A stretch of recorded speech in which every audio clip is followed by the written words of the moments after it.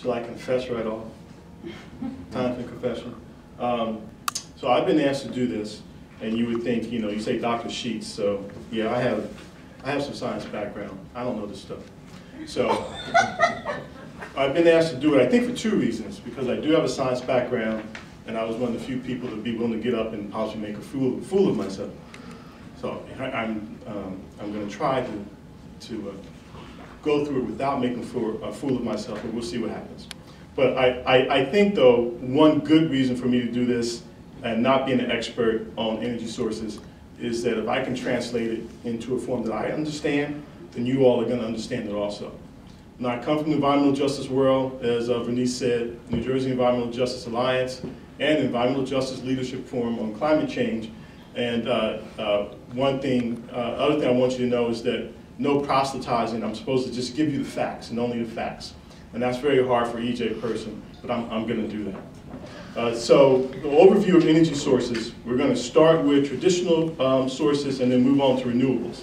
So the sources I'll talk about will be coal, natural gas, nuclear energy, oil, bioenergy, geothermal, hydropower, solar, and wind. And I have a total of 10 minutes and probably 8 now, so let's go to it. You still got 10. I got 10? Okay.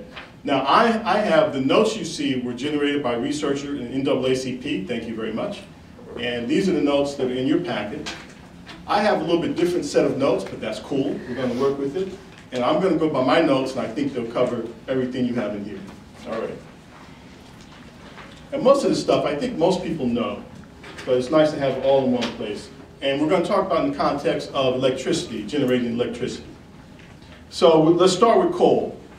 We pretty much all know what coal is. That's that black stuff in the ground, right? These are plants that have died, been deposited in the earth, underwater, and then we extract them from the earth. And what do we do with it then? Well, we burn it. And what happens when you burn it? You produce steam. Now, I got to tell you, I'm very proud of this part. Because up to 2 days ago, all I knew was that you turned on the light switch, and electricity flowed somehow, and light came out. I didn't know what else happened in between, but I was all right with that. So through 2 days of reading, a day and a half of reading Wikipedia, don't look at me like that. I know you all read Wikipedia too. I've learned how this stuff works. So you burn the coal, right? The coal produces heat. You get steam. What happens to the steam? The steam turns a turbine. I didn't know what a turbine was. A turbine, you can think of something with big blades that spins around, kind of like a paddle wheel, right? The turbine spins around, it spins something else around, a generator. What's in the generator? The generator you can think of basically as a magnet that spins around, or a coil that spins around the magnet. That produces the electricity. Now this is going to be a theme, that's why I said that initially, because this is going to be a theme that continues with all throughout. So you burn the coal, you spin the turbine, and you spin the generator. Now we won't talk about what else comes out with the electricity. That's for someone else to talk about what comes out in the atmosphere.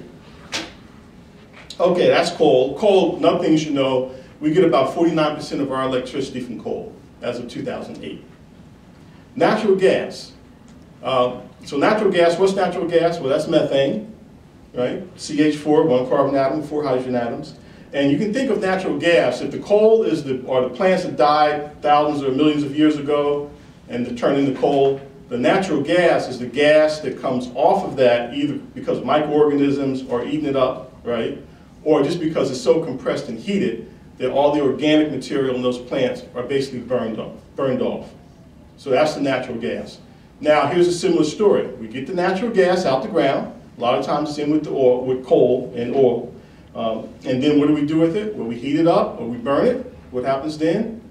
Steam or the gas itself, turn a turbine, turn a generator, electricity. All right, you're getting the idea here. Except nuclear energy is, well, it's a little bit different.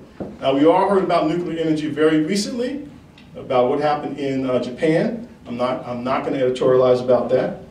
So nuclear energy, what happens with nuclear energy? Well, we basically have a controlled atomic bomb, right? Uranium we use, fission, we break up the atoms. So you have a controlled reaction going. You bury it in water, and the water boils, and you get steam, and you know what happens next. It goes to a turbine, it turns a turbine, it turns a generator, we get electricity. So basically what you're doing with nuclear energy, you're boiling water, right? That's what you're doing. Oil Here's another common theme. You start with plants. We started with plants in coal, right? We start with plants with oil. The plants are deposited in the earth. Thousands of millions of years later, somehow we come up with oil. We won't talk about why one turns to coal and one turns to oil. Inquiring minds will have to learn about that later.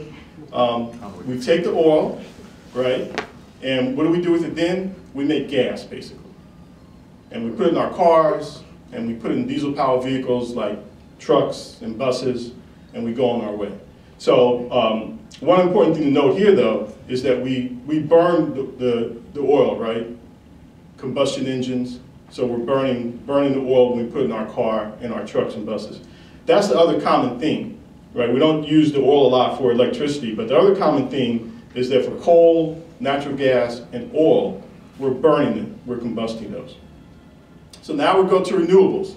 So renewables, the reason people like them, two reasons, is because just as the name suggests, they don't run out, or that's the theory. We can use them forever. And they will produce less pollution, but someone else will talk about that. So renewables are bioenergy, geothermal, hydropower, solar, and wind. Okay, bioenergy. Again, go back to thinking of coal and oil, where you have plants that are kind of fermenting in the ground. The difference, so this bioenergy is coming from organic material. The difference here is that we're actually growing material, maybe on purpose, right, to produce energy. So soybeans, corn. Another way of doing it is to get organic material that's been in animals. I'm talking about manure.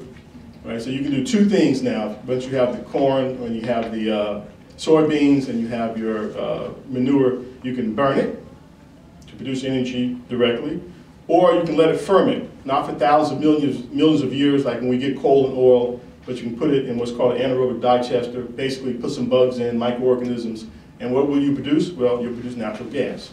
And then we go through the same process. Geothermal. Well, we know the center of the earth is hot, right?